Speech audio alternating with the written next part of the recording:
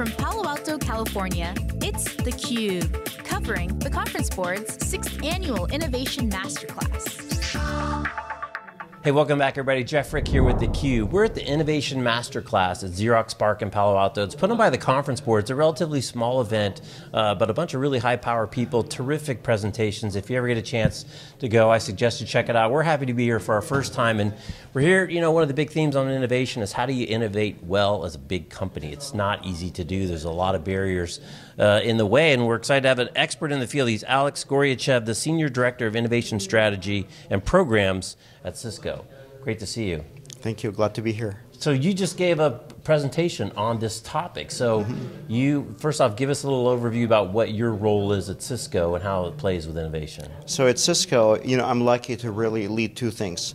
One is how do we work with the ecosystem at our network of global innovation centers? And the second one is how do we capture best ideas from our employees and most importantly, support them in making those ideas happen, turning them into products or process improvements. Right. So Cisco's an interesting company. It's like Intel and a lot of, you know, really kind of dominant players in their field. Terrific market share, dominant for a long time, right? So it's really hard. That innovator's dilemma is really written for companies like Cisco. So the innovation centers, how did those come about? How many of them are there? And what is the mission of the innovation centers? So the mission, if you think about innovation, right, it doesn't happen in San Jose, right? Or it doesn't happen only in San Jose, it happens around the world. So when we think about the innovation centers, we've got around 12 of them around the globe with a core mission of working with ecosystem players, whenever that's startups, customers, partners, academia, governments, and coming up with solutions that then we can deploy in a local market and potentially scale around the globe. So it's interesting, you led with really working with the ecosystem partners. So their mission is more, you know, leverage that greater ecosystem versus, you know, we need to come up with the great ideas inside of our four walls. Absolutely, because if you think about it, we have a lot of great ideas inside the four walls, but when we look at the specific problems that are, you know, problems for Japan may not be necessarily the same that there are for Australia, right?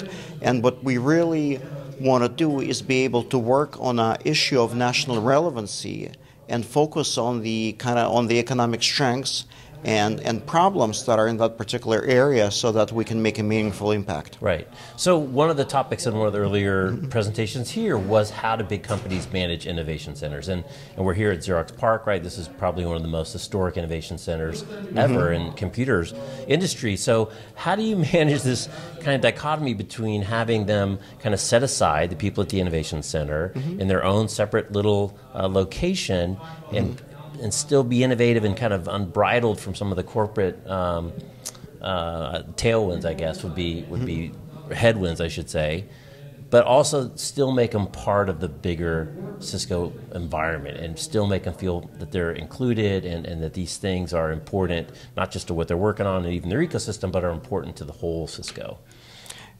It's a great question, right? And that's, I think, where the corporate governance comes in really well. Because at the end of the day, with the innovation centers, we don't want to boil the ocean, right? We want to make sure that everybody wins. So when we think at creating, you know, products and solutions, we want to work with customers that have real problems and with startups that can potentially close that gap and help us co-develop a solution with them. So we're very focused on A, our engineering priorities, and B, our specific country priorities and particular opportunities that exist in the country. For example, we have a center in Australia, right? And if you look at the Australian economy, a lot of it is with agriculture, right? So what we have in Australia is a consortia with other industry players in the region to focus on solving some problems for the agriculture, which utilizes the Internet of Things technology. So that's one of the ways where we're connected to company's mission, which is IoT, one of the corporate missions, and at the same time we're solving local problem, working with the ecosystem, and creating something that then can be scaled around the world. Right. So the other part of your job that you mentioned is inside the four walls, and trying to help foster the innovation that does come from your own internal people that are in line jobs, more regular jobs. So what are some of the initiatives that you have in place to identify and to surface and to ultimately support, and maybe those grow into new products, new divisions, new whatever? What are some of the secrets you can share there? Well, I think the secret is very simple. It's everyone, at the end of the day, everything in the company comes down to talent, right? People generally invest in talent, not necessarily in ideas, right? So one is recognizing that the innovation is a mindset. And then the second thing is really focusing on empowering every single employee to innovate. And in the practical terms, that means that we have to redefine innovation. It's not only about new product development. It's not only about, top-line growth, right? It could be about process improvements. Right? It could be about other things that bring value to the company. It could be about corporate social responsibility. When you go in and you listen and engage with employees across the entire company, you actually have far better ideas that touch all aspects of your business and can produce a lasting impact, not only in products, but with some process improvement as well. And how do you support that? I mean, how do you give people the encouragement to say, listen, we're interested in your ideas, we're interested in your innovations across this broad swath of opportunities, like you said, from product all the way to maybe, social responsibility or, cleaning up the Guadalupe River. I'm sure there's all kinds of interesting things that you could point to. How do you make sure that that's communicated, that this is a priority for us, the company, that we want to support you, our employee, in some of these opportunities? Well, first of all, we're lucky to have the sponsorship of our CEO, Chuck Robbins, who really put it as one of his key priorities. The second one is because innovation is about talent first and product second, we're lucky to work with our chief people officer, right, Francine Katsoudas, and she is a sponsor for this as well. So we have an incredible opportunity to go and message this as a top corporate priority to our employees year after year. But the other thing, which is the key, is for every single function in the company, we worked with them to define innovation ambition so that when we go to employees saying, hey, help us, give us your best ideas, we can go and guide them towards some of the Cisco's key priorities, so we connect them with strategy.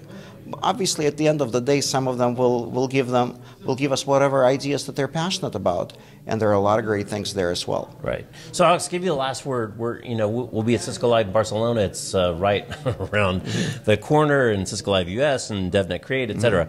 This is a really small event. So for you, as an attendee and also as a presenter, what does this type of event here at the Innovation Masterclass mean to you? What are you hoping to get out of it? What do you get out of participating in these types of events? Well, if I think about the most important thing is, again, going back to Cisco, we believe that no single company can do this alone. The innovation program that I just talked about, the Innovate Everywhere, we put it for the entire world to use, right? And I think just connecting with other fellow practitioners is very important. At the end of the day, innovation teams, they typically go against the grain. So a lot of it is it's group therapy, right? It's support. It's a human connection. But then we learn so much from each other, right? Because at the end of the day, we face the same challenges, we face the same problems, and together, as in any industry consortia, we can make a meaningful difference for our companies and for our employees. And by the way, if you're at Cisco Live Barcelona, do stop by our booth. We have the Innovation Network booth where we talk about the Cisco Innovation Centers and the innovation programs that we run. Great. We'll do that. Well, Alex, thanks for taking a few minutes, and I guess we'll see you in Barcelona. Pleasure. All right. He's Alex. I'm Jeff. You're watching theCUBE. We're at the Innovation Masterclass put on by the Conference Board here at Xerox PARC in Palo Alto. Thanks for watching.